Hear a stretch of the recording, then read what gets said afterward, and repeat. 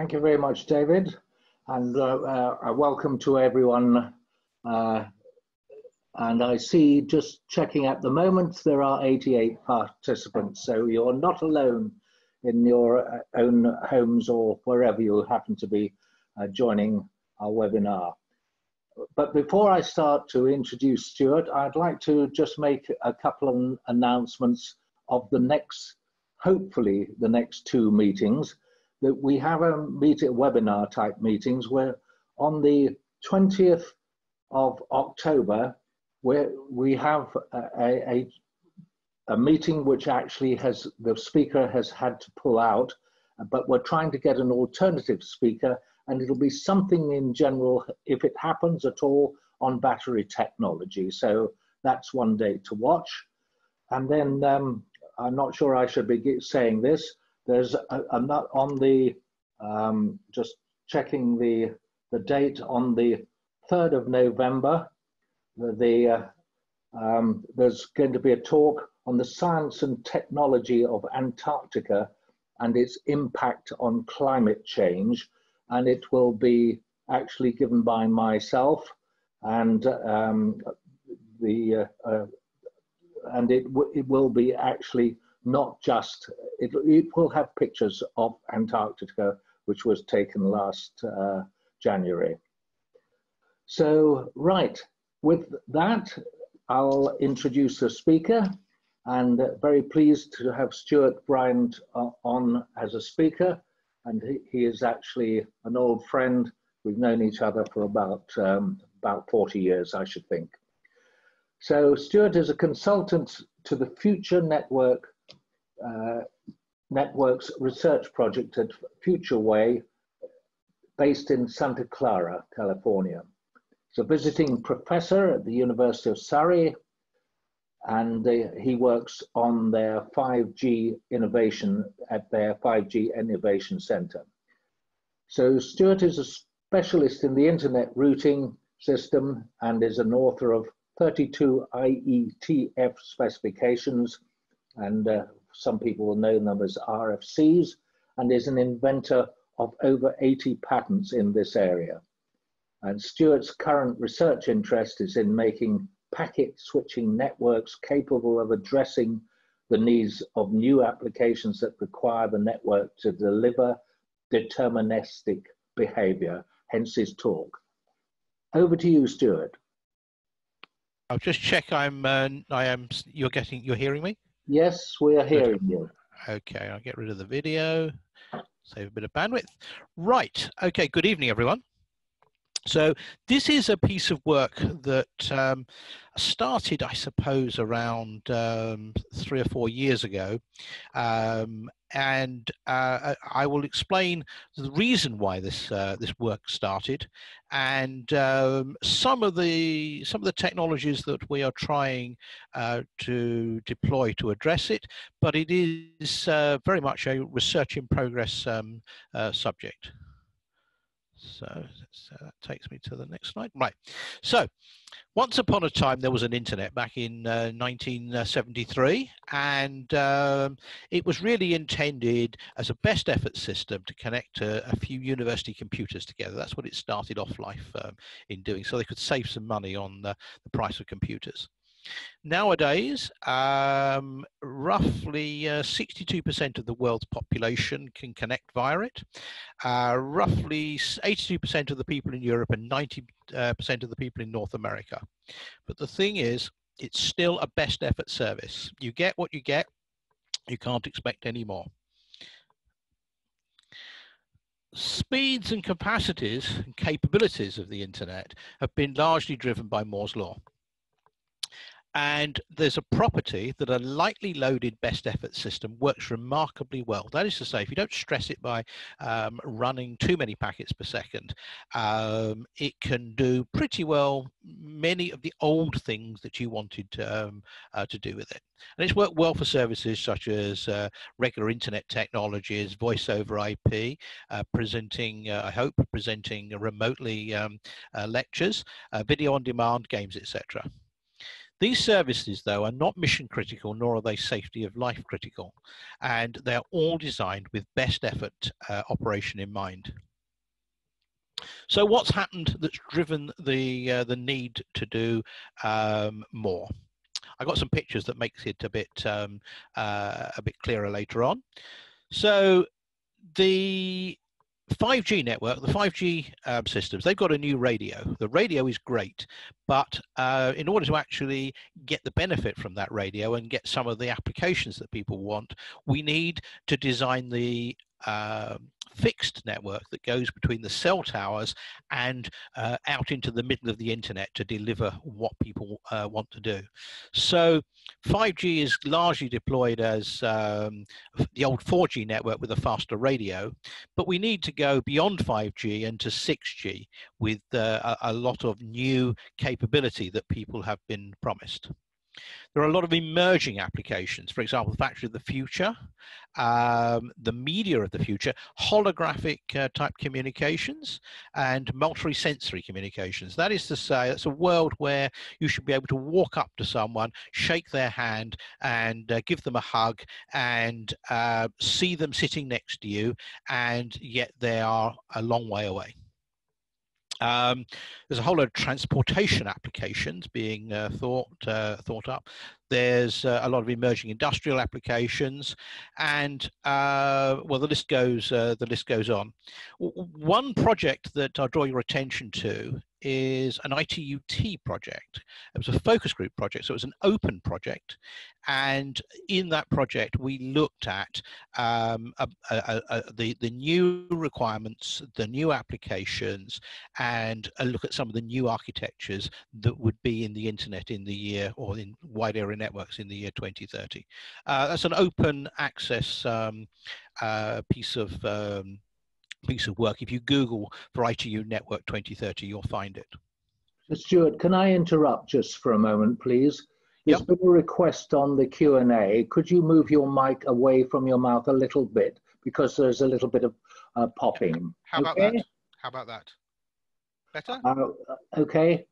Well, that should be all right. Okay, over to you again. Sorry to interrupt. The trouble with having communications for a hobby is you tend to want to get plenty of power out in the signal. Some of you may understand what I mean. So, new services. So there are three really interesting new services that have been driving the thoughts in my research team.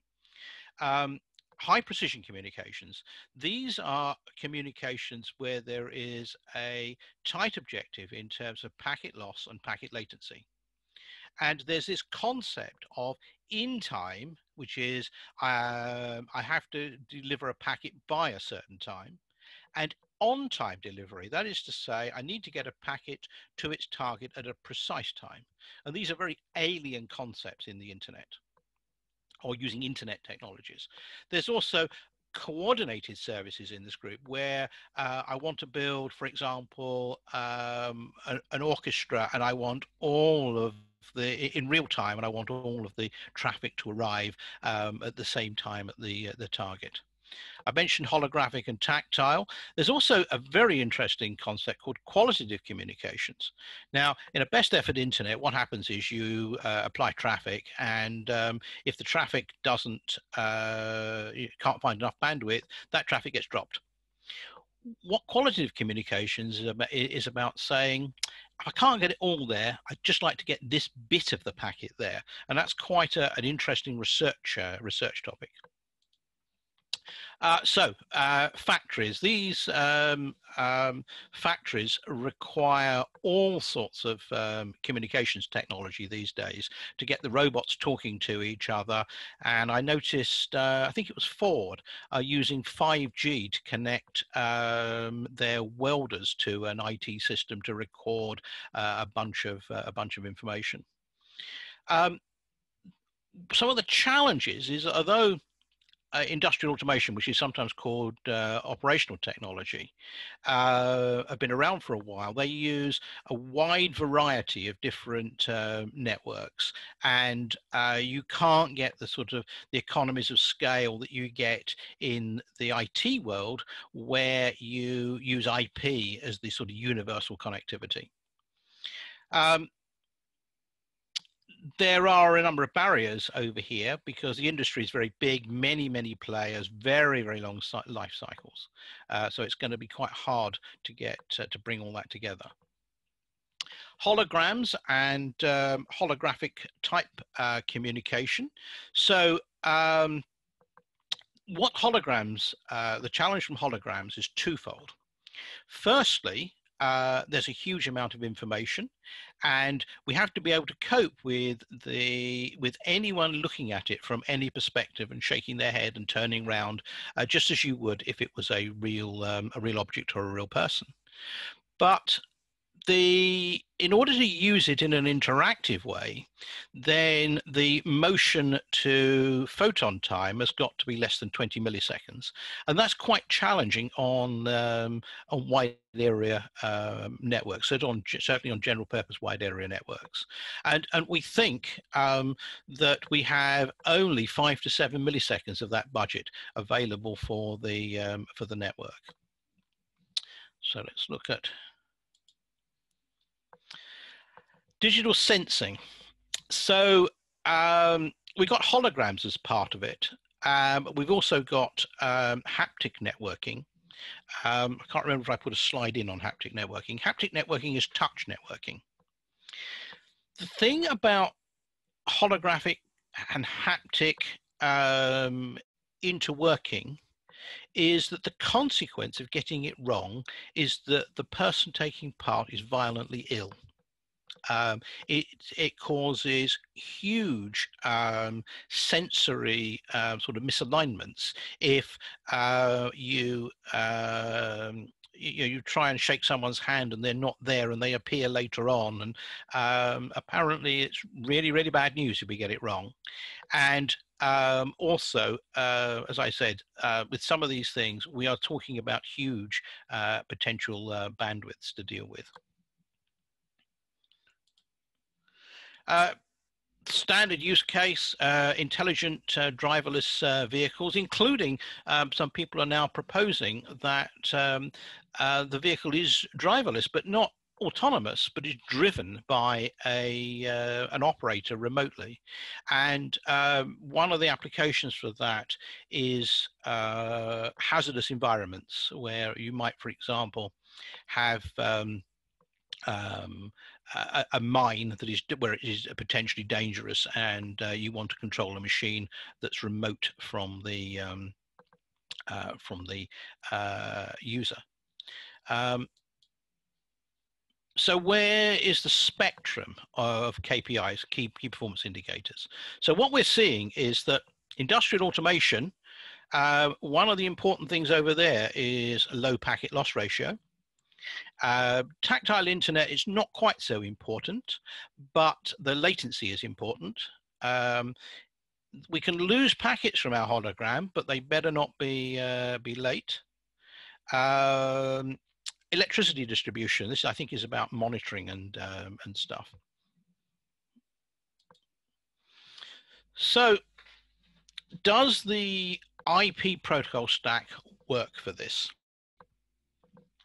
Well, the classical IP protocol stack is over on the left. So you have to have a MAC layer. You have to have a layer there to transmit the packets over the point-to-point link.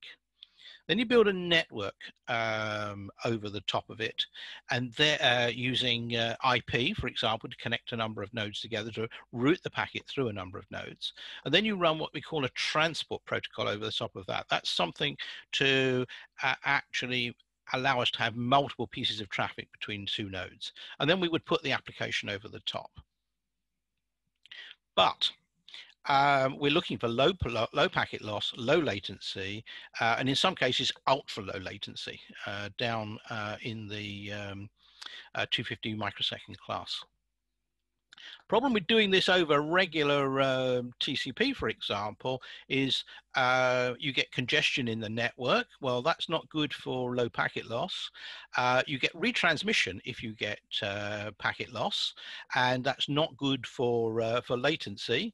And so the thing really is not suitable for some of these high-end needs. By the way, I should say I borrowed a lot of these slides from a presentation that my manager and colleague at Futurewei, Richard Lee, has been giving for over a number of years to explain this set of concepts to the industry. So I spoke about qualitative communications. I'd not heard of qualitative communications until I worked for Richard, until I worked on the ITU project. So today, it's really an all or nothing world. So we got a packet, we put it through the network, and with TCP, we were pretty certain we will get the packet through. And with UDP, which is a simpler internet protocol, transport protocol, we either get the whole packet or we get nothing.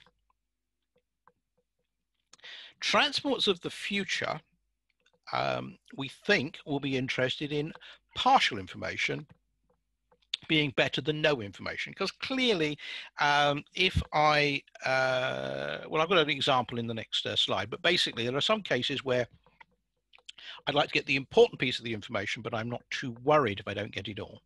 I think there's an example that Richard put together. So this is Richard here, right? So concept is that it's okay if I get a noisy link and I get some of the packets, or I get a congested node, I get just a degraded image rather than a full image. This is conceptually what it is, but we imagine that there will be new transports that use this in a more sensible way rather than the rather crude and illustrative way that we have shown in this picture. So what tools have we got that might help us? One of the big problems with the internet is that it's really hard to change. I mean, it's enormous. I showed those pictures at the beginning of the slide. It is horrendously complex and very, very difficult to change it over an end-to-end model. And at the top, I've got what the classical internet looks like, right? So I've got a host. I connect that to a consumer premises equipment, the consumer equipment. That then is picked up by the provider edge equipment. That may be an IP router, or it may be very commonly these days, a router using a technology called MPLS, which I think I spoke to about some years ago to this group.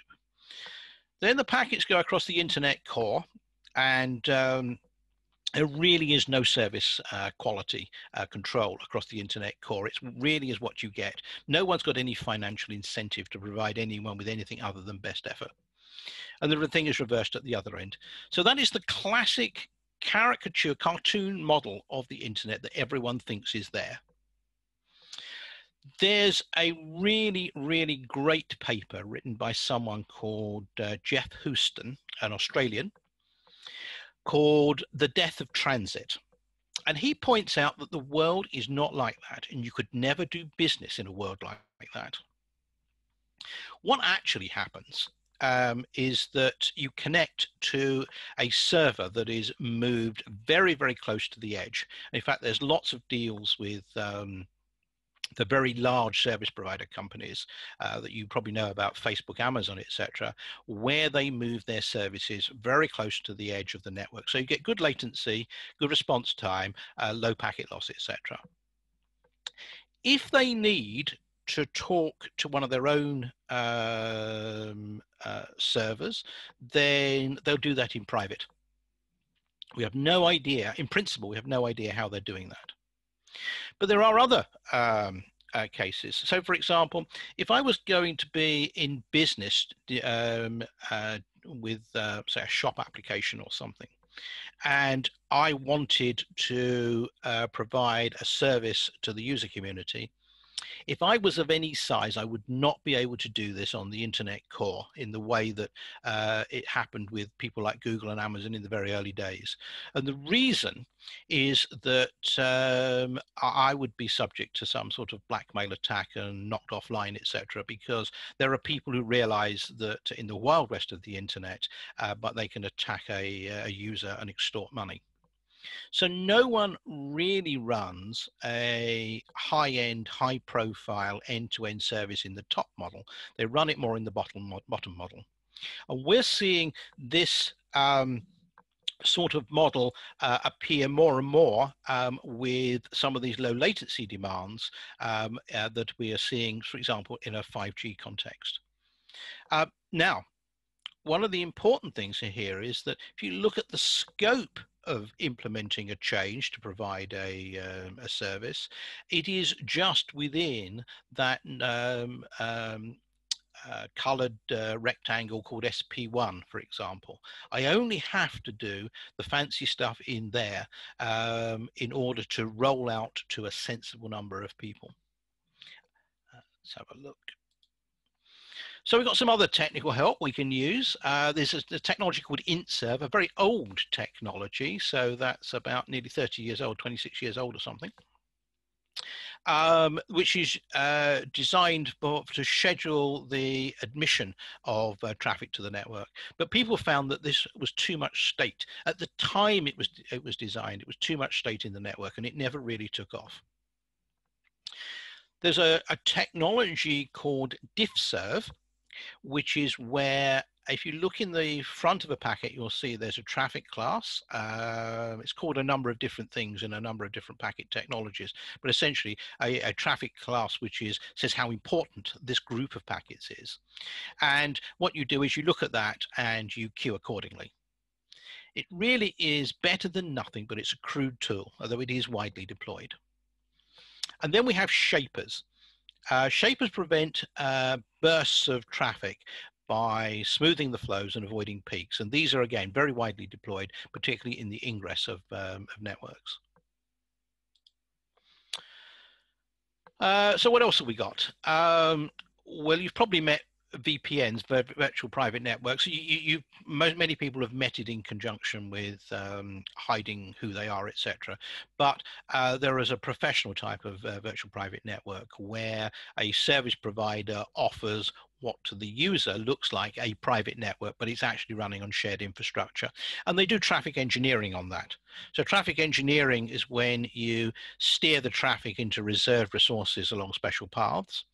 And a lot of this was done for a long time using a technology called MPLS traffic engineering, which relied on a technology called RSVP, which is Resource Reservation Protocol.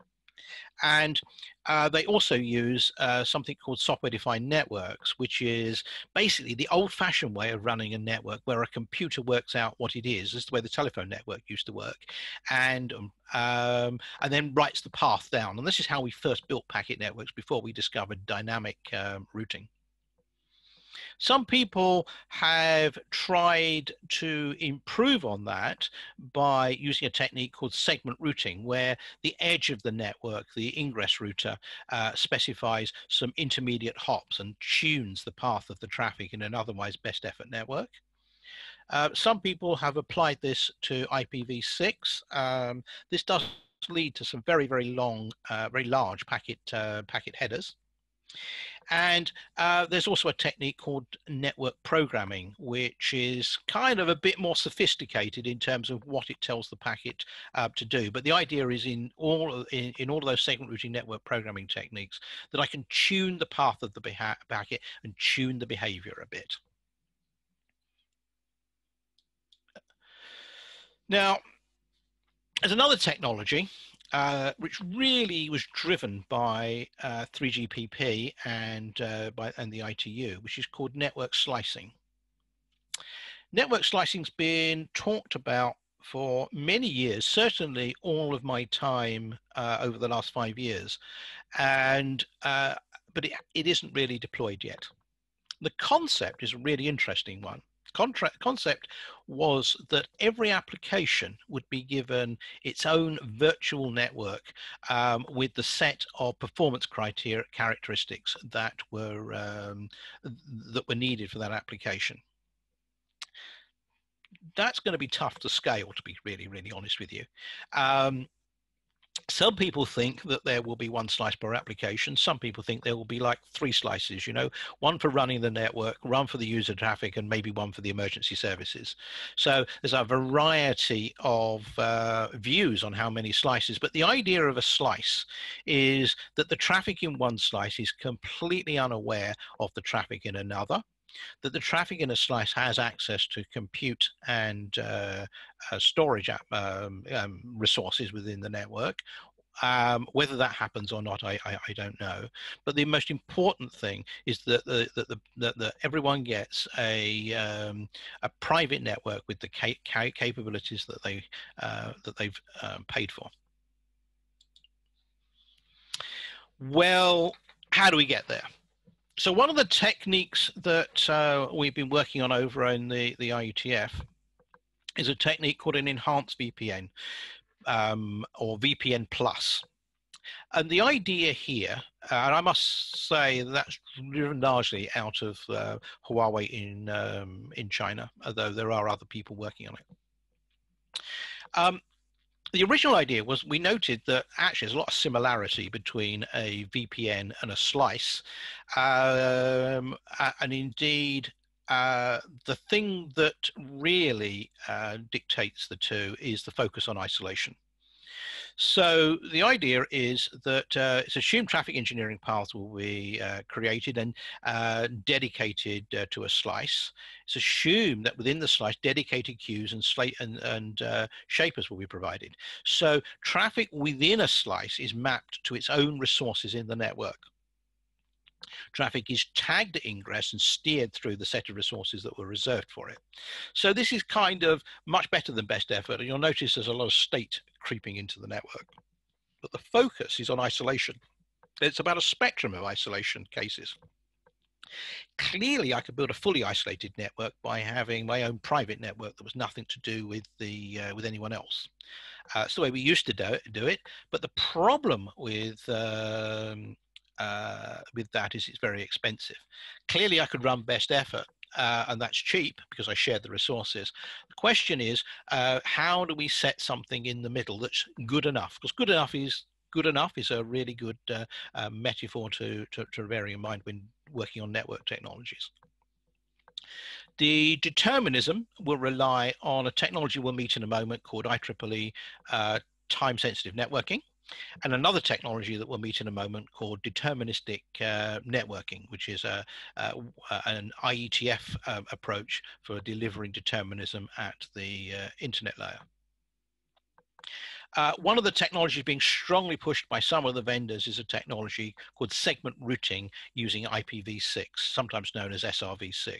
And this is a technology where you specify the path by putting in the packet a set of segment identifiers, which are IP addresses, which tell you where the packet is to go and what resources to use.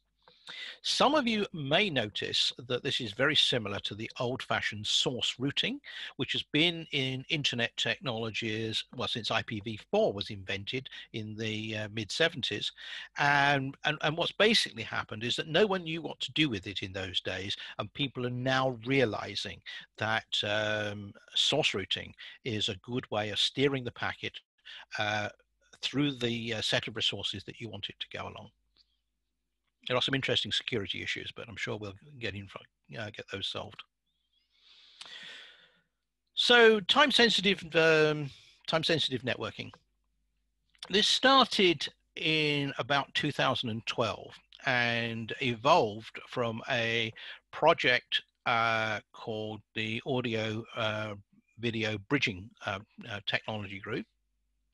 And that, I believe, in itself arose as an offshoot of a technology called IEEE 1588. And if any of you are involved in time transmission, you'll know that that's kind of one of the gold standards, is one of the gold standards of distributing high quality time around the network. Well, the media guys decided that they wanted to use it for building studios. And I went to a really good example of this in Dolby Labs in California. And they showed a first-class, absolutely brilliant, high-definition, excuse me, studio. But the studio was lots and lots of panels, all touched edge to edge, and they were all run. So it's a cinema sort of quality, and they were all run with different feeds and different computers on each of the panels, but they all synchronized to make a perfect display. So the origin of audio video bridging was the entertainment industry, but the technology that's come out has been attracted to industrial automation people, and also to automotive people. The idea here is that instead of having a wire from a lot of wires in your car, for example, you basically have an internet in your car, and when you press the brake pedal, the brakes do come on exactly as you want and with the right cadence and all those sorts of things, and you get really kind of annoyed if that didn't work. They're involving a set of traffic shaping and scheduling schemes. I've got a little snippet of that in a moment. To make this work, they require coordinated time and scheduling in the network. That is to say, they basically are building a TDM overlay on top of a packet network and trying to get the benefits of the economy of scale of best effort together with a scheduled high precision service. There are a number of queuing things I'm going to talk about, and there's another technology that TSM had called FREF, Frame Replication and Elimination for Reliability, and I'm going to talk more about that, but on a slightly different context. So here's the basis of how TSN wanted to work. So if we look in the top half here, what they do is they assign a bunch of VLAN priorities for VLAN priorities are used for saying how important a packet is. So they assign a number of these just for ordinary traffic, right? Ordinary best effort stuff, some of which is more important than other. And then they assign one priority to a very high, the deterministic service, the service that is not as high bandwidth as some of the other services may be, but when you want a packet delivered, it must be delivered, and it must be delivered at a precise time. So what they do is they set up a series of cycles. That's why time synchronization is so important. And they schedule the priority traffic to go at the start of a cycle, take the amount of time and hence bandwidth it's allocated, and then they allow everyone else to go. Well, if you go and look on this Wikipedia page over here, is a good example of a whole series of developments of this. But what they ended up having to do was to create this guard band here. So this guard band here is the time that you have to stop transmitting your best effort traffic in order that the high priority traffic can get through when it's supposed to. Because if you have a very long packet in the tail end of this section here, then that may extend over here into the time reserved for the high priority precision traffic, and that's not acceptable because all this was scheduled for bandwidth and scheduled for priority, and you can't afford to have it delayed, particularly as it will sort of probably sort of end up over here and be outside your assigned delivery time. So what they decided to do, and it was quite neat, and IEEE are very good at doing this sort of thing down in the MAC layer, down the bottom of the network, is that you take a packet that is going to be sent, and you notice it's too long, so you stop sending that packet, you break sending it, and then you restart it here. Some of you may notice that this is really fragmentation, but it's a very special hardware type of fragmentation that's going to happen at very high speed, and it's only going to be sort of one fragment in the packet. So what about deterministic networking? So this is a project that's running in the IETF. We are just publishing the we've published the data plane framework. The architecture has been published. That was published a little while ago. So the architecture says how all the bits and pieces fit together. The area that interested me was the data plane, and we've just published the data plane framework, and we're in the closing stages of publishing the details of how deterministic networking will work with each network layer type that the IETF standardizes. This has got something very similar to FRER, which is packet replication elimination reordering function, and I'll explain how that works. But that's only there for one of the IETF technologies. It's only there for a technology called MPLS. For those of you who've not met MPLS before, what that is normally used to do is to carry IP, but it can carry almost any traffic type through using a technology called pseudo wires, and instead of using a full IP address, it uses a 32-bit full IP header. It uses a 32-bit shim, and in there is a tag called a label, which gives the network a hint about where the packet is to go. A very precise hint, but it's only 20 bits long, so it's quite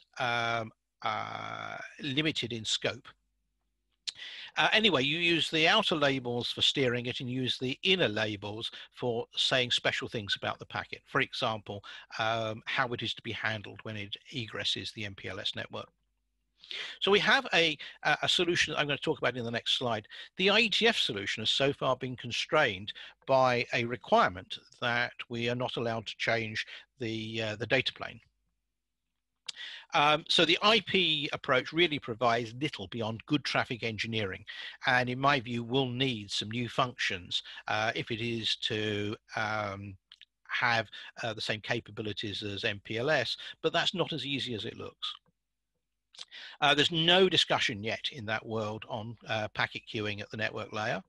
Obviously, you can run it over TSN for improved queuing performance, but TSN is not really a very wide area technology. And it can really be regarded more as a mitigation service rather than an assurance service. Find my mouse. So what's packet replication, elimination, and reordering? So first off, you'll notice the very quaint old-fashioned ASCII art that we use in the IETF to describe things. There is a reason for this. There was originally a reason that it was a sort of lowest common denominator, but one of the reasons we use it is that it really forces you to think about what the simplest way of describing something is. So we start off with a packet here, and we put it in the first replication node. And what that does is that, and these are all where the position of these nodes and their replication function and who they're sending the packet to is all configured by network management. So we replicate the packet. So we send one copy to R1, we'll call that 1.1, and we send another copy to R4, we'll call that 1.2. Then R4 also replicates packet 1.2. It makes one copy that goes up to R2, and it makes another copy which continues closer to the destination. So 1.2.1 got to R2 before 1.1, and so what the elimination function does is that it eliminates copy 1.1, throws it away, and just takes 1.2.1 because it got there first. That continues towards the exit node here too. But 1.2.2 got there first, and so 1.1 is killed and 1.2.2 is passed forward, or rather 1.2.2 is passed forward and 1.2.1 when it arrives is killed. There are some very interesting technology problems in building this, because to do elimination, you need to do state recording of when a packet arrived. And it's not a given in an IP network that this packet from R3 will arrive on even the same line card as the packet from R4. And shared state across a line cards in a high performance router is a very, very hard problem. So we're probably going to have to change the processing architectures on a lot of the on any high-end routers we want to do this to do egress elimination. And the egress, the output port on routers, is not really geared up to do a lot of computing at the moment. It's really just geared up to put things in a queue and take them out again. Very, very simple processing normally. So this new state here is going to be a challenge for the router designers. A lot of people in the media industry who first proposed this sort of thing, they were expecting to run this on single chip routers, and it's much easier to do the shared state then. So queuing developments. So what happens traditionally in networks is that the queuing classifies a packet by priority. You remember those TC bits? And maybe one or two other features in the packet, and it puts it in a FIFO, first in, first out queue. When it puts it in a number of them. Removal from the queue can be either by simple priority, first in, first out, single queue. Or it can be a weighted removal technique. So I may put the packets into a number of queues, and I may say one from you, two from you, one from you, two from you, in order to allow everyone to have some, make some progress, but nonetheless specify an allocation of bandwidth according to priority. What I could have, although I've not honestly seen it, is scheduled removal. That is to say, I put the packet into a queue and I only remove it at a certain time. And if I've got scheduled arrival and scheduled removal, then I can reserve some bandwidth and resources for a particular traffic class that I want to be deterministic, and I can schedule that it gets sent at the time I specify. There are new techniques that are being developed, and this is very much in the active research area. One, and we'll look at that in a moment, is urgency-based queuing. That is to say, I can I pull a packet out when I see it's getting closer to the time it's allowed to be stored in my node. Or there's another technique which I think is active work in terms of how to build it, which is a push in first out queue.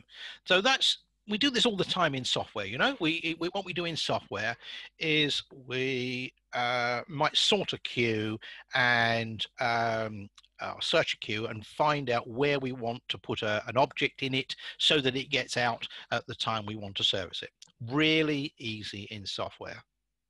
Not so easy at a terabit a second, where you know, nanoseconds and picoseconds count, and you have to find ways of getting the hardware to help you.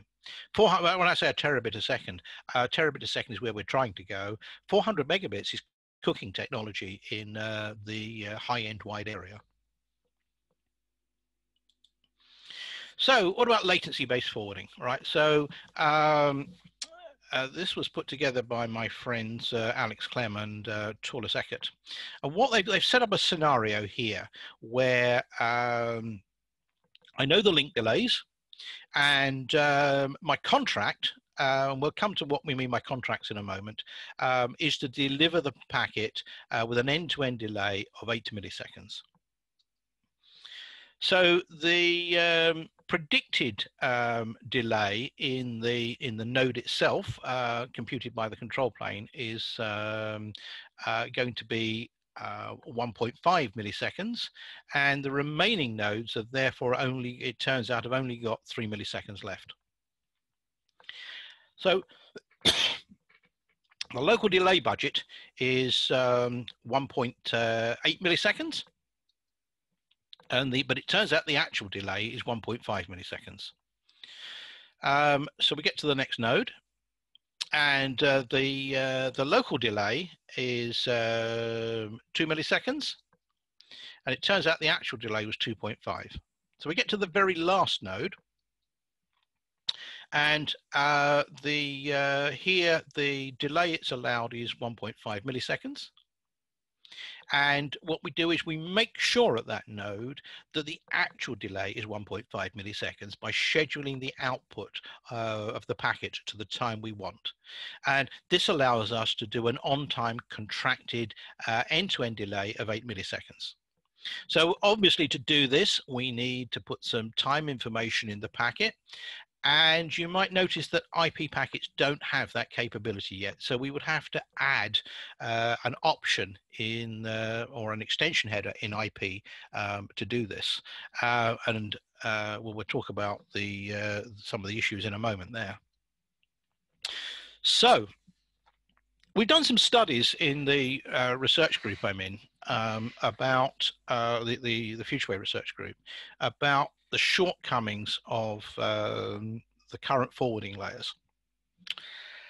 The addresses are too long. Yeah, there are some things that only want tiny addresses, and the 128 bits clutters the thing up and is large compared to the data you want to send, particularly a problem in IoT. They're too short. So what people have been doing is these network programming things, and they want to write a program in basically they want to specify lots of possible things that could happen to the packet in the last few bits of the address.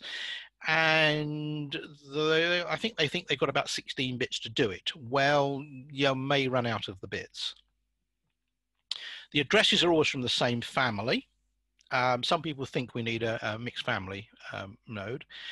And they're of limited semantics. Basically, all we can say in an address is send it here, or we can sneak some of the bits at the end and say, sneak it here, and when we do it there, send it to a VPN somewhere. But these are really quite limited semantics. The specification for IPv6, the world is moving to IPv6, there's no question about that. Specification of IPv6, RFC 8200, is almost unchangeable to meet new needs because it was designed as an end-to-end host-to-server protocol, and the people who designed it are very reluctant to change it to add some of the new features. For example, some people want to add extension headers in the middle of the path, and there's been huge objection to doing that. And for good reasons in some cases, for security reasons, for example. But that's not good if what you want to do is a well-defined domain, a particular application. All of these existing data planes only really support a bit better than best effort. I mean, the best we can do so far with in the network layer is the DetNet stuff for MPLS, and that really is only a bit better than best effort. Time-sensitive networks are not fully solved. TSN has got a very limited physical scope, and DetNet is constrained by its underlay capabilities. So what we need is a lightweight method of providing multiple network instructions in a packet. We need richer QoS capabilities, and we need a way for applications to ask for more from the network than they can today, and a network to know a little bit more about the packet than it does today. And that latter is causing a number of people to have concern because of this big permissionless issue with permissionless innovation on the network. That is to say, I can just do anything I want in the internet, and the issue of privacy if I need to know more. So one of the proposals is to say, well, we need a new IP protocol. This is a project that is set about to propose a set of enhancements to IP to address some of its shortcomings, designed around the principle of a contract between the user and the network to deliver the packet according to a certain set of parameters. Thus, determinism will be a contract between the user and the operator. It's very controversial, as much really because of the country of origin of the proposal. However, my view is quite simple. We're engineers. We need to leave the geopolitics out of the discussion and work out what approach best delivers the needs of the user. So a little bit about new IP. It's based on the idea of multiple address types. It's based on the idea that we will have to support qualitative communications, and its particularly core is the need to do high precision contract communications. So if you think about classical mail versus IP, right? Classical mail, you take a letter, you write the address on the output on it, and you put it in the header, and it delivers it to the destination. So it delivers letters to the destination, just like IP, where you write the destination address on the outside, and you send it to the user. By the way, you'll notice that source and destination in here, they're not actually needed except to do certain things, certain types of protocol action in the most primitive way. MPLS only has destination addresses. Provided you've got some other way of knowing how to get back to the user, you don't need source addresses. So what about FedEx is a good example, right? Of just instead of having just the destination address, you have the contract. You have FedEx is one of many alternatives, of course. You write in there when you want it delivered, who's to sign for it, a whole bunch of other things in terms of the contract for what you are going to do when you receive this piece of mail or package, and how you're going to send it to the user. And we think of high performance communications, high precision communications, more in the high end mail delivery class, physical mail delivery class, whereas put a second class stamp on the letter is more a best effort service, and that is what the classical internet delivers. Here's some of the sort of technologies we're experimenting with in this case. Clearly you have you need address, you need a contract. A contract is what tells you the delivery service, whether the packet's to be delivered in time or on time, or with minimum loss. And then it has the obviously has the payload afterwards, and there's a whole bunch of other stuff that we need to put in here, presumably in the contract, which is to do with how you steer it through various resources. Now, the problem with all of the existing designs is that they're based on these extension headers, and you can't find out what an extension header is until you look at the this is existing IP. You can't find out what an extension header is until you look at the first, the beginning of it. It's a type length value system. And that means that you have to walk down a whole bunch of these to find the one that you're going to process. So it's really hard to get parallel processing to be applied. And it's very hard to get directly to the element that you want to find in the header. So one of the things that we're thinking of doing is to put a manifest in the front of the packet, and the manifest says what is in there in terms of the important things that the packet processor will need to find, and where they are, so it can jump straight to them.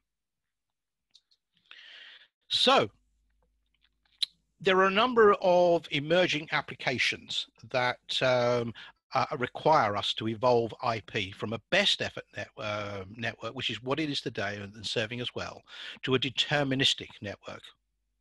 There are a number of technologies that can introduce this, and these can be introduced in stages, and I've kind of given a very high level overview of a number of them. Structural changes in the internet significantly mitigate the deployment problem of these new technologies. Everyone says it's really hard to develop and deploy new network layer um, infrastructure. And that is because traditionally the packet went end to end in multiple different networks. But we saw at the beginning that that's not the way the internet is evolving. It's evolving as a set of constrained networks that are interconnected. And sometimes the interconnection happens via private networks rather than via public. There's an open question as to whether we can modify IP as it is today to meet these needs, or whether we need to make a fresh start.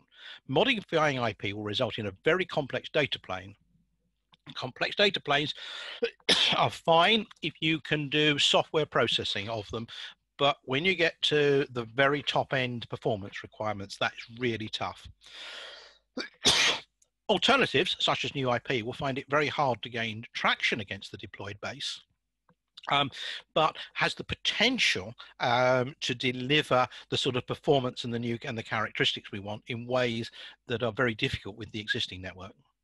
There's clearly a lot of research to be done in this area, and a lot of work to be done to work out which is the right way forward. And that's it for me this evening. So does anyone have any questions, please?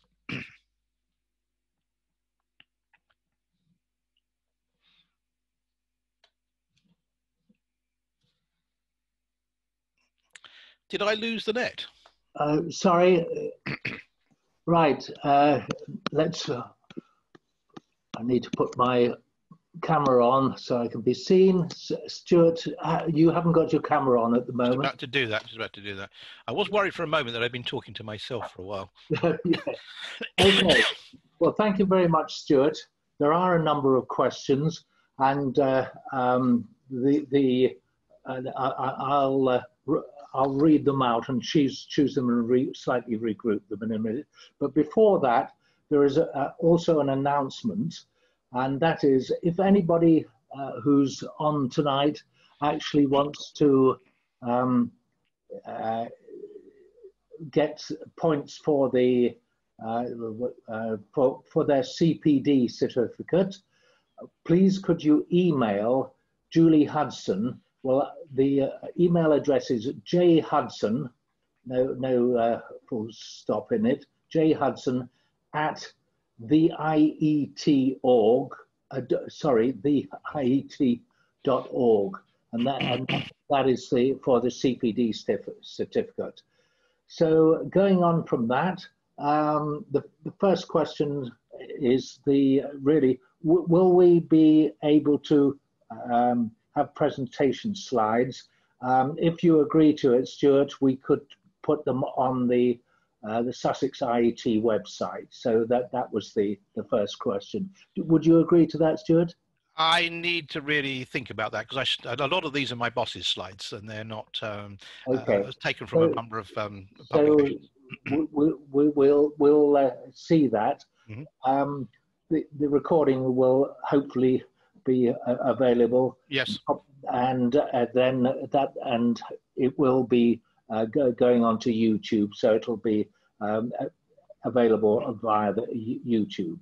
Right, the first sort of technical question was from John Fletcher, and that is that it was fairly early on in the talk, so I don't know if he would like to know a little bit more about HTTP/3 and QUIC, or QUIC.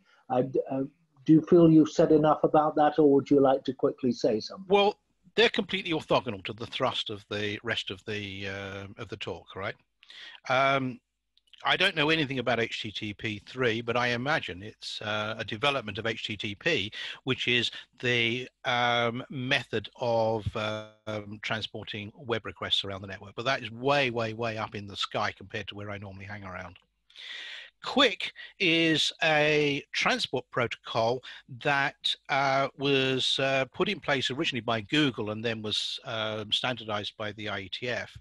And what they did was Well, first off, they did it as an interesting challenge because people found it impossible to evolve TCP. And so what they did was they ran a transport protocol over the top of UDP. So the network will always let UDP through. And so what they did was they put the clever bits inside an encrypted payload that was carried in UDP. So UDP just gets it to the server, and then the encrypted payload has got all the sort of clever bits that do reliability, etc. Now, the problem with this is that the operators can't see the insides of the packet, and with a technology called DOH, DNS over HTTP, over HTTPS, they can't see where the requests are, so they can't tune the traffic. And actually, there's a bit of a problem because there are some legal responsibilities they have that they can't execute because they've got no idea what's in the request and where the traffic is going, other than it's going to a server.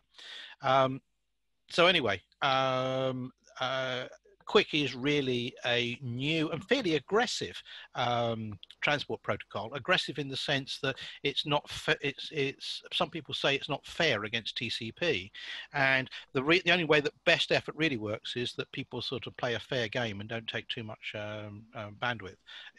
I've seen presentations that suggest QUIC is too aggressive. Okay. Thank you. The next question is, in fact, there are two questions from Ian Sturrock. Would you like them both together or one at a time? Depends how related they are. Well, I think probably better one at a time. Okay, and on the second one you can say, well, I've already said that. Yeah. So, right, the first one is, in the enhanced VPN slide, it talks about traffic being tagged at ingress and steered through the set of reserved resources.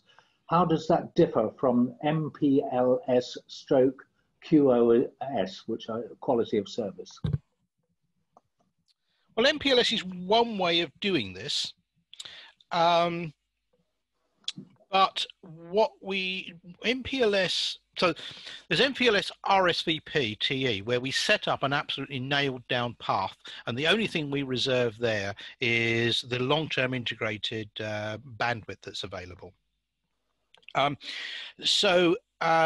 What we're trying to do in VPN Plus is operate at a much finer level of isolation and resource guarantee. So it's closer, if anything, to something like so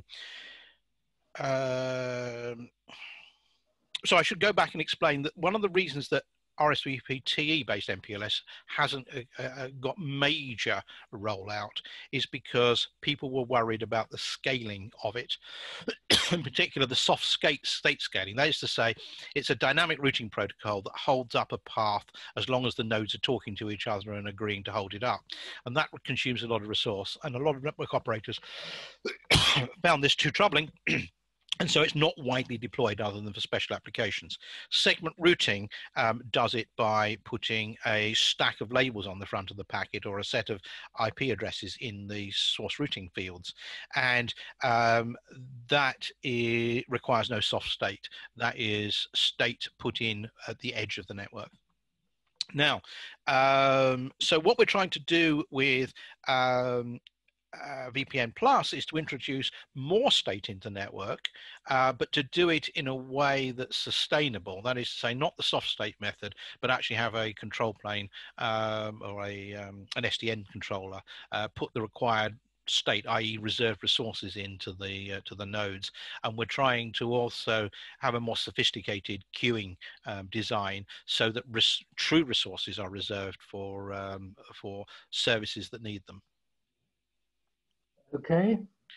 There's an IETF draft on the subject. If you look at VPN Plus in the IETF TEAS working group, Transport Engineering Working Group, there's a draft on it.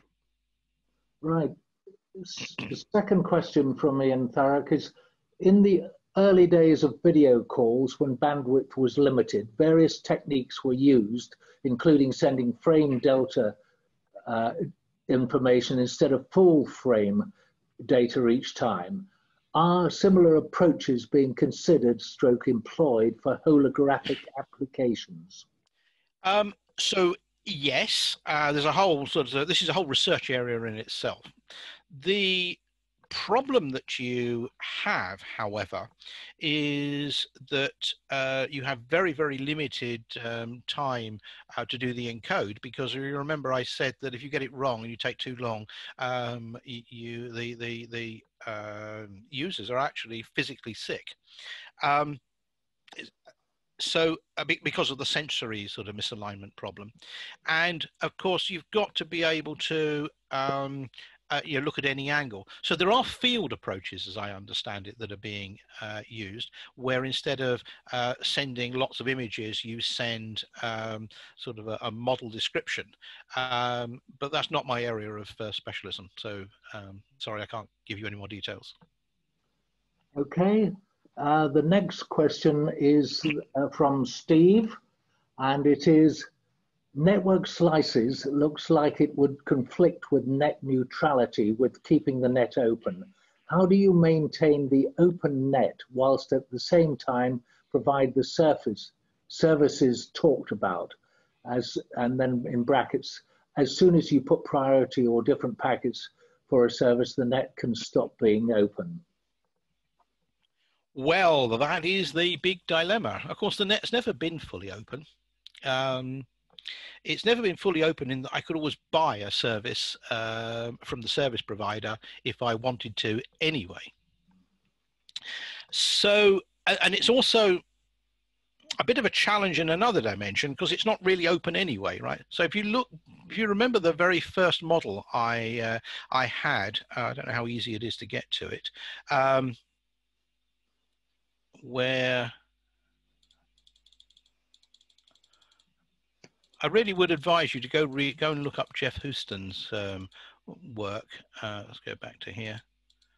Right, so here is the net neutral network that most people think the internet is like. But as I was saying, it's not really like that.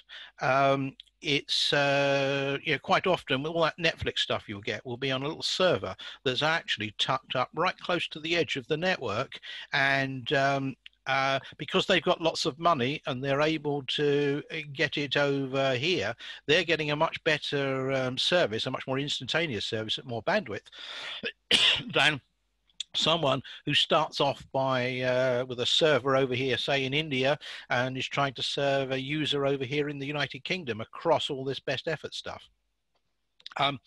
So it is neutral in the sense that anyone with enough money can pay the service providers to get their stuff deployed out close to the edge, although in practice they'll go to one of the people who specializes in providing that service. Cloudflare, I think, is an example of one, but there are others. So it's neutral in the sense that anyone with with lots of money can get their server close to the edge, but I'm not sure that there's much more we can do than that, because there simply isn't the latency and the bandwidth to run this model for some of these services. Okay. But go and look at Jeff Houston's Death of Transit to understand really what the network looks like and why it needs to look like it. Okay, right. A couple of questions from Martin. Again, I'm going to ask them one at a time, and you can say what about the second question. The first question, isn't the TSN-TX transmission scheme a little like a variation of a real-time computer program, interrupt service routing? Is that so? Yes, it is, although we don't normally do it with packets. So it is exactly like that, but it's done by packet scheduling, and like I say, we don't normally do that. Okay. The next question from Martin is, all you've covered so far seems to be time domain based. Is that correct? Is any work going on with frequency domain multiplexing? So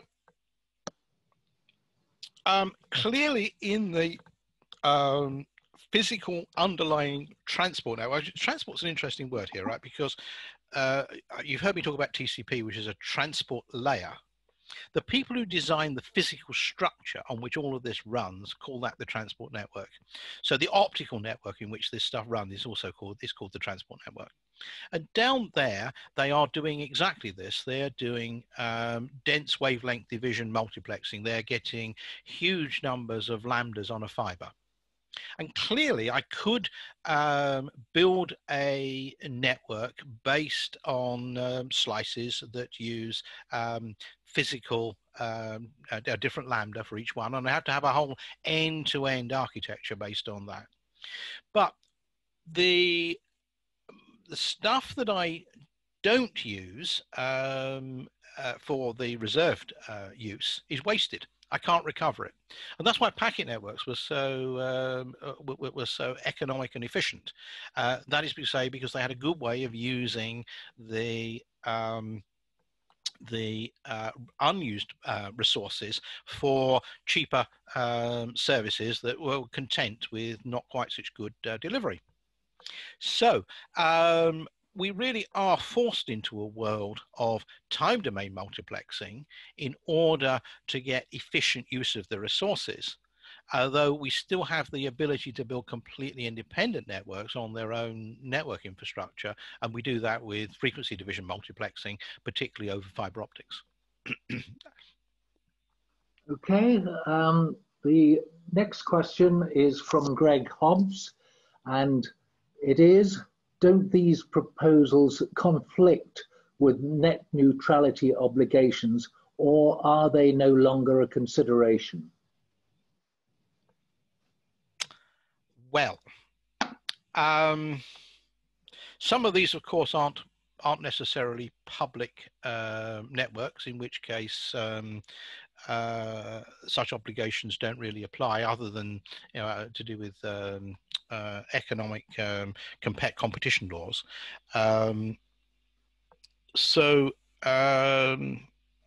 If we're talking about the open internet, everyone is expecting there to be net neutrality, and we don't take any notice about what the application is, particularly around, for example, the core here.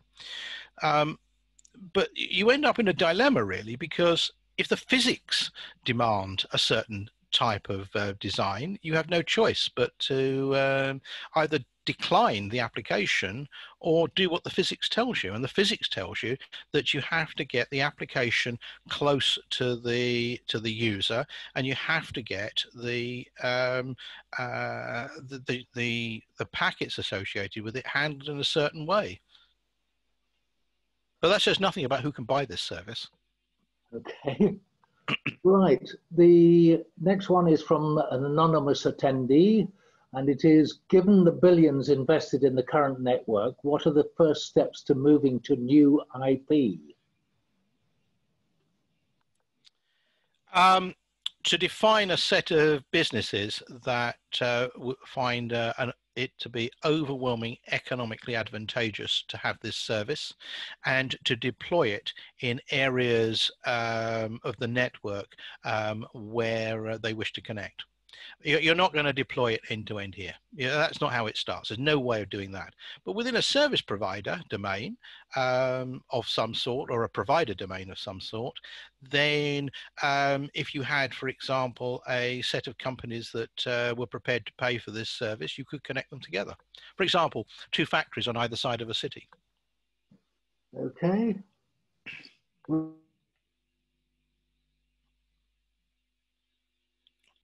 Did I lose the net then? It's not you, Stuart. Okay, it's Mike.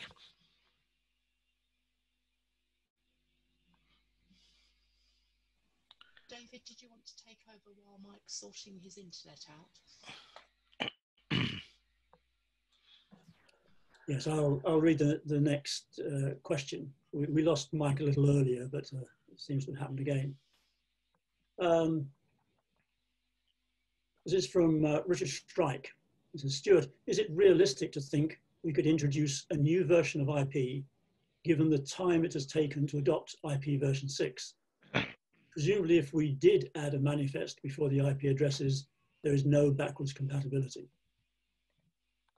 So let me give you an example. Many years ago, about 20 years ago, people decided that IPv4 couldn't do what they wanted it to do. And so they introduced a technology called MPLS, which I've spoken about from time to time. I think it's rather a cool idea. And they introduced it in a limited domain. And they introduced it so that the users in this domain, this is a well-known provider domain, for example, they introduced it so that they could apply special services to the users that were prepared to pay for that technology. For example, people who wanted a traffic engineered path, people who wanted an Ethernet to go across the network and be carried in an economic way. So within limited domains, you can introduce services. There are ways of doing it. The art in doing it is to design it so that the fibers and the routers that exist in this domain can carry both sorts of traffic. So if we take the MPLS case, then those routers would use IP to control them. They would carry IP for regular traffic of this sort up here, but they would also carry special purpose traffic. So you could imagine that that you could roll this out in domains where it made sense and run it as ships in the night. In terms of, is it realistic given the length of time it has taken to get IPv6 out there? IPv6 took a long time because, amongst other things, no one saw the economic advantage of deploying it. That's why it took a long time. With new IP, that will get deployed or not if there is an overwhelming economic advantage in doing so, in the same way that MPLS got deployed because there was an overwhelming economic advantage. Fundamentally, we do all the engineering we like and it's all down to money. Okay, just one more question. There's a comment from Norman which is really aimed at us as organisers of these events, which we'll take on board. But the final question is from Jim, who just really says, and it may really have been covered by what you just said, how likely are these proposals to come to pass and by when? I think you've probably answered that already. Yeah, and the answer is, the honest answer is I don't know. I'm a researcher. We have problems people need to do new things in networks. We're researching ways of doing them. And at the end of the day, it all comes down to money. It all comes down to if there is a sufficient demand for the sort of capabilities, and then they will be deployed. And whether they're deployed on old IP with some modifications or new IP or something we haven't yet thought about will depend on what's the most viable economic solution. Okay, thank you. That's the end of our list of questions, Stuart. So on behalf of the audience, and I think we got up to about 98 people at one point, I'd like to thank you very much, particularly on behalf of Mike, who's not able to be with us just at the moment. Thank you very much for your time and the talk, which clearly a lot of our audience found very stimulating and very informative. So on our behalf, thank you very much, Stuart. My pleasure. And thank you to all the audience, and good night to everyone.